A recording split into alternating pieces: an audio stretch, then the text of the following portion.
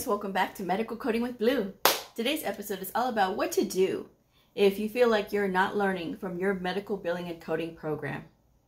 If you are brand new to my channel, welcome. I am Blue, I'm a medical coder. Okay guys, so if you have found yourself in a program for medical billing and coding and the teacher is not helping you, it's a fast-paced medical coding program and it's just going too fast, you feel like you can't catch up, you feel like you wasted time and you wasted money, and you still don't know what to do. You still don't understand how to code. You still don't understand what you're supposed to be doing.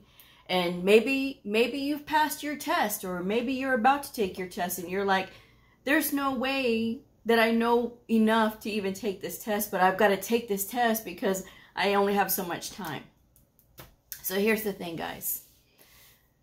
When it comes to this industry, medical billers and coders all have to be people who can do their research and who can learn how to figure things out. We are problem solvers by nature, okay? We are problem solvers by nature because we help providers to understand the fundamentals of what they're supposed to be documenting, so that way everything that they've done can be clear to us as coders and all of these things. And we make sure that the patients have very good medical records so that they can take them anywhere, and that next doctor is going to know exactly what's been done to them. Okay, that's what we do. So we're by nature, we are problem solvers. And it may seem like a lot right now because it's just like, oh, there's so many things. But what happens to people who get overwhelmed and who panic, because these are two things that are very common to people that send me these messages, because I've been getting a lot of them lately. And I don't know if it's just a whole batch of people that are just graduating or finishing the program that is causing this. But guys, we just have to stop, okay? Just stop. Just take a minute. Take a breath, really.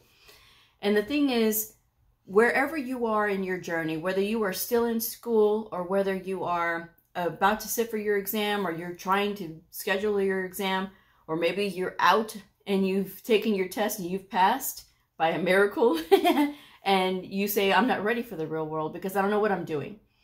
The first thing that we need to do is we need to stop. And we need to make sure that we are on a schedule.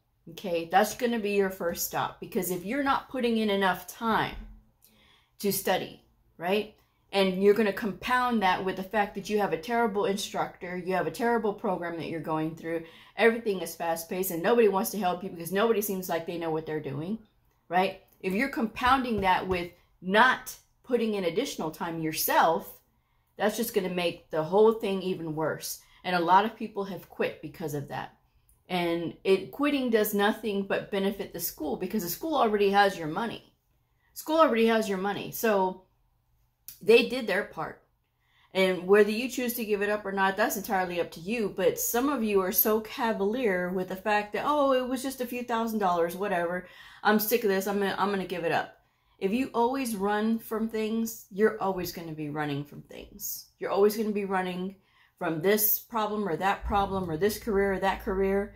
And even if you're trying to figure out a career that you want to do, and you by chance got into this one, and you're thinking, wow, this wasn't what I thought it was going to be. This is a lot harder. The challenge is there, obviously, but the challenge is part of the appeal as well, because if it was easy, then everybody would be able to do it. But not everybody can do this, okay? So that's what we need to think about first, is that not everybody can do this. And if you got into this career field, there was a reason for it. Trust me, because medical coding finds people. It found me. It found me, because I sure as heck did not know anything about it. I didn't know what it was. I didn't know that this field even existed, okay? So again, if it found you, we need to just go with this. Sometimes in life, things happen to us, like careers, choices, and things like that, and this is where we're meant to be. But if you run away from it because it got a little bit hard, that's what's going to make you not be able to fulfill your potential. Okay, so let's just go with this. Number 2, let's stop quitting. Let's stop quitting. Stop quitting. Because there's, again, a lot of people that it's so easy. I don't have time for this. I'm just going to quit. No. You have to tell yourself no. And sometimes that's the hardest thing to do, is tell yourself no. Tell yourself you're not going to quit. Tell yourself that you're not running, that you're going to face this head on. So we start off with making sure that we're putting in the appropriate amount of time, right? Which I know I didn't get into, but I'm going to get into that here in a minute. But we need to put in enough time for our studies, regardless of what is happening with the school. Okay? Regardless of what's happening with the school, you got to let that go. Okay? If your teacher is not a good instructor, they're just there, just proctoring from a book, then you don't need to worry about that. You need to start learning this on your own. Blue, that's impossible. I can't. Yes, you can. And you know how I know that you can? Because a lot of people do it. And I wouldn't have the independent study list out, the independent study video. The link is in the description box below. No, I will not give it to you because it's in the description box below. It's in the description box below. It's got all the whole syllabus. Yes, it does have older year workbooks. No, you don't have to use the older year workbooks. It's just meant to save you money. Now, with the books that you have, maybe you have the books with the school, and maybe it's the AAPC books, right? The AAPC, ICD-10-CM, and all those books, right? Maybe you have that one for your ICD-10-CM. Me personally, hands down, I will always recommend Optum Coding. Not an ad for Optum, but Optum Coding books are the most fantastic books ever when it comes to coding. And the ICD-10-CM book, the HCPCS book, and the ICD-10-PCS book, you can all use these. Regardless of which coding exam you're taking through AHIMA or AAPC, both of them will allow the ICD-10-CM, the ICD-10-PCS if that's on your test, and the HCPCS book from Optum. They will allow those. The only book that we all have to have the same one of is the AMA CPT Professional Edition. And that's going to be expensive. It's always going to be over 100 and something. Always. You can't find that unless you look on like eBay or something. You might get it for a little bit cheaper. But, you know, there's going to be those books that you need. And the books that you use, believe it or not, are going to be the key to a lot of this too if you're not learning. Because it may be the books that you're using that's causing you not to learn. Now, if you're learning from a Bucks book, the Bucks series books, me personally, I can't recommend those. I don't personally like them. That's me personally. Because I have those books, I've looked at them, but just the way that they explain things, it's like they're explaining it to somebody who has experience and somebody who already knows. And it's not the fault of the author, it's just maybe the way that they wrote it, you know. But to me, when it comes to new people and people who need a little bit more help to learn medical billing and coding, the books that I recommend, again, description box below. Say it with me. Description box below. Right below. Right below. You see where I'm talking? You see the little description box starting? You click there and you'll see a whole thing, right? All the things that I put. And it's in all of my videos, right? All of my videos. And when you look there and you see the ICD-10-CM and ICD-10-PCS Coding Handbook with the Answers by Nellie Leon Chizen, that is the #1 book for learning ICD-10-CM and ICD-10-PCS. Now, let's say, for example, that you're taking the CCSP, the Certified Coding Specialist Physician Base, or you're taking the CPC, the Certified Professional Coder exam. You can skip all of the ICD-10-PCS questions and just learn on ICD-10-CM. It is going to teach you everything that you need to learn, and it's got all of the answers in it too. Now, you can find this book, abebooks.com. You can find it on Amazon. You can find it on eBay. You can find it anywhere you find your books, okay? Shop around. Look who's got the best price. Don't just go out there willy-nilly just trying to buy anything and everything and, oh, it's 100 or something. Oh, it's 100 or something. It don't matter. It does matter because they all add up on these books, okay? So make sure that when you're shopping around, you get the best price. Abebooks, abebooks.com is wonderful for having cheap books, okay? But you get that book, and then you get the CPC study guide. Now, CPC study guide may already be part of your program, so that's fantastic. What you need to do is you need to start working through that. And I'm looking at you, my AHIMA people, if you're taking the CCA, CCS, or CCSP, you can still practice with the CPC study guide. And you may be thinking, well, Blue, that's a CPC study guide. But it does have the same CPT code set that we all use. And AAPC did a fantastic job. That's why I recommend those two books, because they have all of the answers, not just some of them, not just the odd number answers, but they have all of the answers. They have really good explanations. There's just a few scenarios in the CPC study guide that the codes, but for the most part, it's got it. It's got it, and it's great for new people. So let's make sure that we've got the time in, we've got the right tools. You get the right time and you get the right tools. Now we're going to start cooking with grease, okay? So now we've got all of these things. We've got them all going right. So we're taking that negativity out of our head of the teacher didn't teach me, I didn't learn, I got gypped, I got this. No. Because none of that is going to matter when you get out in the real world. None of that is going to matter when you're out there trying to learn. Okay? None of that. Now, the next thing you got to do is you got to start working with the books. And when you run into a problem, when you run into something that you just don't understand, whether it is mother-baby, whether it is cardio, whether it is ortho, whether it is any of those three big ones I say, because those are the ones that get a lot of new people confused, because they're not the easiest to understand. You got to have some knowledge on those ones, because it does take a lot, but it's not impossible. But you put that aside for now. You run into any problems with those, the first thing that you need to do is you need to get into those guidelines. The ICD-10-CM coding guidelines, you can download them for free. The current year version, the 2024, so maybe if you're using a 2023 edition books and you're trying to learn and you say, well, Blue, I don't have the $51, $52 for the ICD-10-CM book right now, because Optum has their books on sale, the 2024 books for 55% off. So it's like $51 or $52, something like that. And you don't want to wait until August when they really start to drop in price, when they get like $25, $27, something like that. They get really cheap, guys. And so that's what you got to keep your eyes out for. OptumCoding.com, not an ad, but OptumCoding.com. And you want to go to best deals, okay? Under medical coding specialty, you'll see the little drop down box and it'll say best deals. And that's when you can really start looking at those. But you get those books and you start practicing with them. And like I said, when you get stuck, you either go to LinkedIn and you post the exact question, not a whole big old thing about complaining about how your teacher didn't teach you, how you got into this fast-paced coding program, and how they stole all your money. No one wants to hear it. Get right to the question. You need to get right to the question.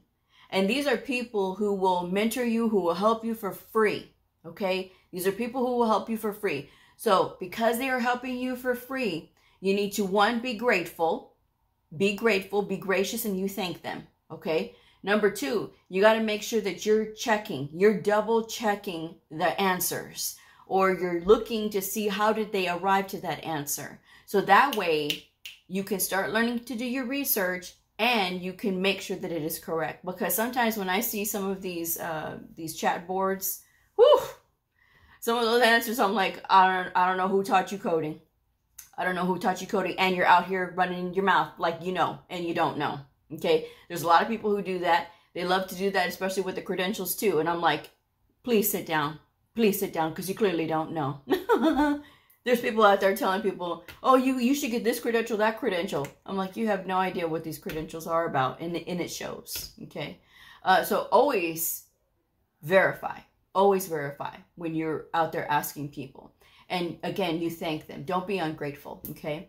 Now, if you say, well, Blue, I need a little bit more help than this. I'm getting all these different answers and nobody seems to make sense and that kind of thing. And I need somebody to sit with me. Then you need to pay for a tutor. Okay. Now that's putting out a little bit of money from your pocket, but sometimes that is what you need. Now, I'm not trying to sell tutoring services. Okay. That's not what I'm trying to do. Because like I tell y'all, my calendar is currently booked to the end of August. I am not taking on any new clients until September. And not only that, my calendar is still closed right now, and I'm not going to accept any bookings for September appointments until August.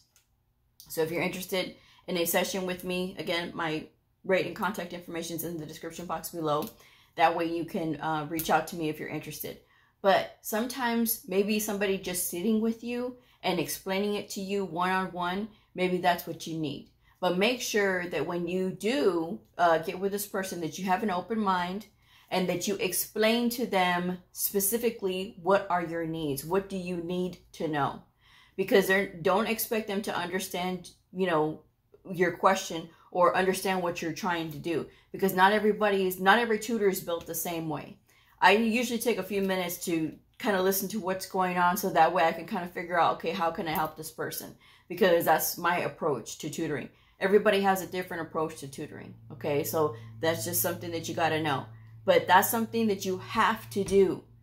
It's better to spend that money and invest that money in getting a good tutor, getting somebody to help you to understand, than you just running around wasting energy on, oh, my teacher didn't teach me. Let go of what's gone, y'all. Just let go of what's gone.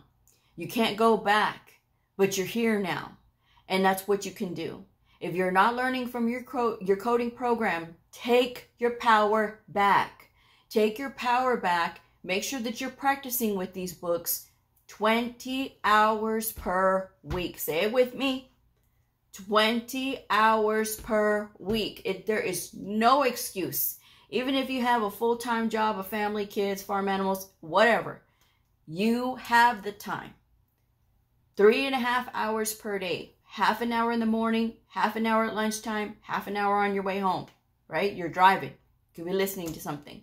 And then you come home, 1 hour, take a break, and then you do another hour. That's 3.5 hours. You do that consistently for 5 days, that's 17.5 hours. Then you have 2.5 hours on a Saturday or Sunday. And then the rest of the weekend is for you. You don't even have to look at the books. You don't have to touch the books. You don't have to do nothing.